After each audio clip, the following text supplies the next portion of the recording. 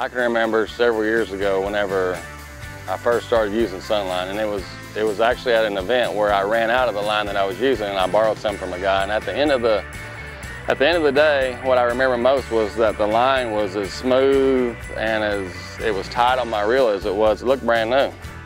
And it's funny because I kind of fell in love with the line then, and a few months later I get a phone call wanting to be a sponsor, and to be able to use the best stuff, you know, you think that everything, it's the best. And now, you know, we're coming out with some new stuff, some different styles of braid, some braid that is going to make braided line fishing better. I mean, where it's silent, it doesn't hold water, you can use it under freezing conditions, and the braid actually, like I said, doesn't hold water, it's not going to freeze.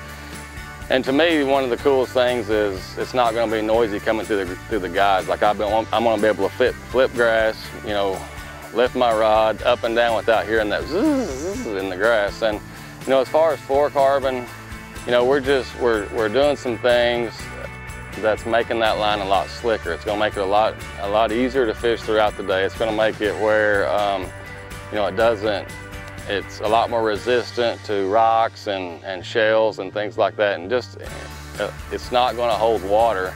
And somebody would think, well, fluorocarbon doesn't hold water. It actually does. I mean, every time you see a picture of somebody casting, you see the poof of spray that comes off of it.